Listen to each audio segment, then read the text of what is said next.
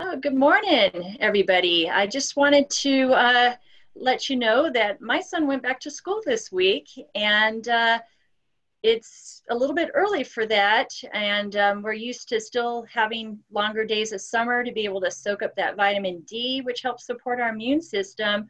But for you folks out there that have kids going back to school, it's a really good time to start doing some support.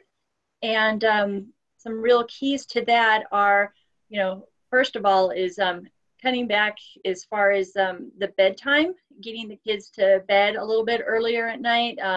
Most kids need 10 hours of sleep. And we think that once they've gone through baby and toddlerhood, they don't need that much sleep, but they really do. That's where we really grow. That's where our brain helps to integrate what we've learned through the day. And it also helps support our immune system. So starting to get your kid where they're getting to bed at a decent hour is really good. And then also what's really an excellent thing to put in is a good probiotic. And probiotics, we hear about these all the time. Not necessarily getting them, you want to get them from your food source, like from your sauerkraut, or if you do yogurt, making sure it's organic yogurt that isn't sugar laden, but has some good bacteria in it, like a lactobacillus or bifidobacterium is really good. But since my son doesn't do dairy, we use a probiotic supplement, and they make a lot of them out there for kids nowadays that are chewable. And you're going for a really simple strain like a lactobacillus acidophilus and a bifidobacterium. If you can't find that, capsules are really good, because then you can just open them up and add them to a cool food like an applesauce, and then have them eat that. We do carry a good probiotic here at Consulted Naturopath if you're looking for something there also.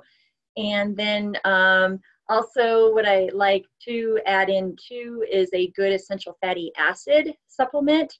My son doesn't eat a lot of fish. We're not in an area where we get a lot of cold water fish like salmon, or he doesn't really care for sardines or mackerel. So what we like to do is add in DHA, and that is also available for kids to take with and it usually has like a flavoring like a raspberry in it, which is palatable for the kids too. And then a really good part about supporting the immune system also is regular exercise. Summertime, it's a lot easier to get outside and be active, ride your bike, your scooter, just going to the park and running around with a frisbee or playing b-ball or just playing on the playground. So getting out and moving your body is really important for helping support your immune system. And last but not least is laughter. And, just some good, quirky laughter is really important, whether it's a great movie or it's a game like you like to play, but incorporating that into your daily routine, not that you have to do it, but make sure that you're allowing that creative time for you to, have some fun with your kid and just, good old belly laughter. So, just to summarize, getting ready for school is you want to make sure you're having good sleep hygiene with your kids.